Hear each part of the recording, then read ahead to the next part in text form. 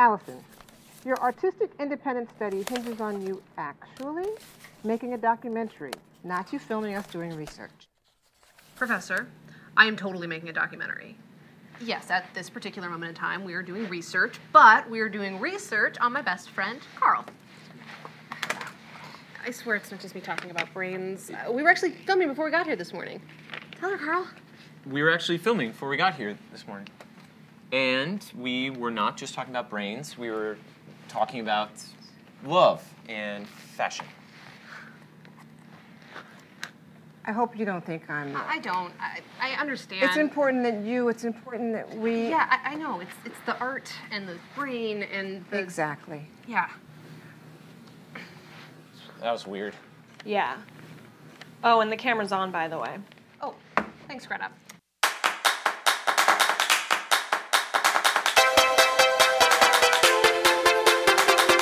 Today we're doing a palate test and determining the contagiousness of the plague to other species. Just because we haven't seen any zombie deer shambling about doesn't mean they don't exist. Plus, it will allow us to more humanely test the point of no return. Right. It would be easier to test on a small scale how long a zombie starved of brains loses its ability to overcome the plague and act, for lack of a better term, normal again. We've already determined that plague saliva interacting with an open wound transfers the infection, causing Zombification. Today we're seeing if that same principle works with undead human saliva and the open wounds of different animals. You didn't name them again. Alison! I'm sorry. The rabbit just looks like a Prince Charming. Can I perform the eulogy again? Will you get on with it already? Sorry, Greta. Is it still recording? Yes. Okay. Lightning round. We're going to inflict a small wound in each of these animals, and then Carl here will spit in them. Do you have a better idea? Who's the scientist? You are. I am.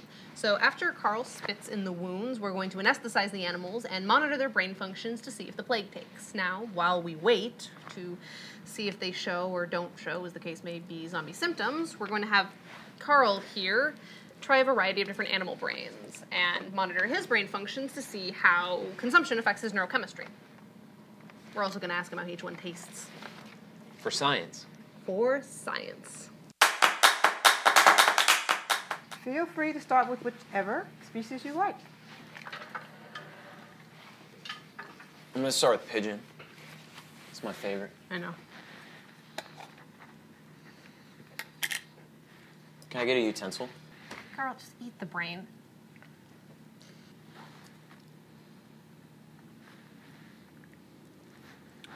Could use some salt. It kind of tastes like chicken. I really didn't want to make that comparison, but it really does. Roasted chicken, grilled chicken. Fried chicken. This is disgusting.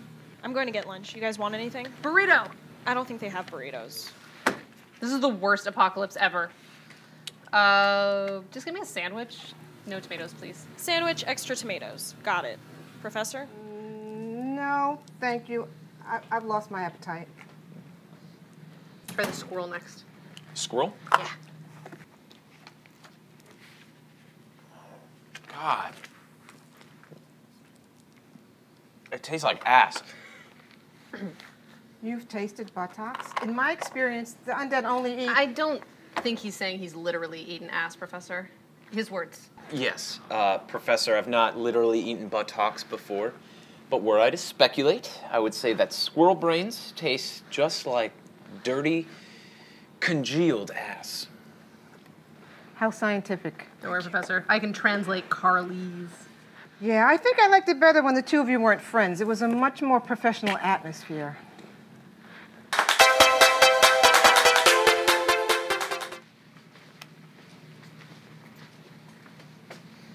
Prince Charming is dead. The rabbit. Dead or undead? Pretty sure just dead. The other animals are starting to come out of anesthesia, but my prince is 100% dead. Are any of the others showing signs of the plague? The mouse has a fever, but otherwise they're unaffected. We've seen humans infected killed and transitioned in under an hour. These creatures' immune systems are smaller and much less complicated.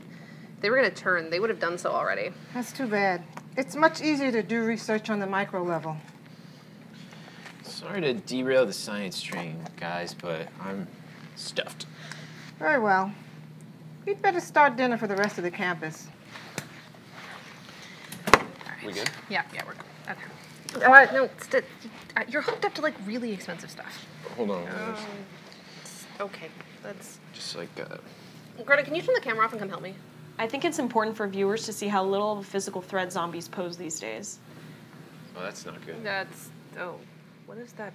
Pathetic. Come on, Greta, help me out. The faster we get him untangled, the faster we can eat tonight. I don't eat anything he prepares. Can't trust a man without a pulse.